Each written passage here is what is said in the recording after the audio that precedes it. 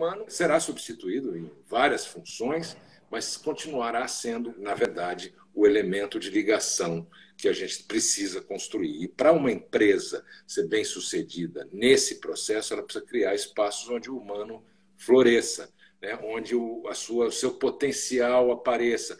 E para isso acontecer, você precisa criar condições, não cobrando o mais rápido, o maior, o melhor o tempo inteiro. Isso tudo tem que ser consequência e não objetivo final. Quando as empresas entendem que isso é consequência, a primeira preocupação dos líderes conscientes é construir espaços onde eu possa fazer isso virar verdade, onde confiança apareça, onde a possibilidade das pessoas se relacionarem de forma transparente e verdadeira apareça, e esse é um ambiente onde o flow aparece.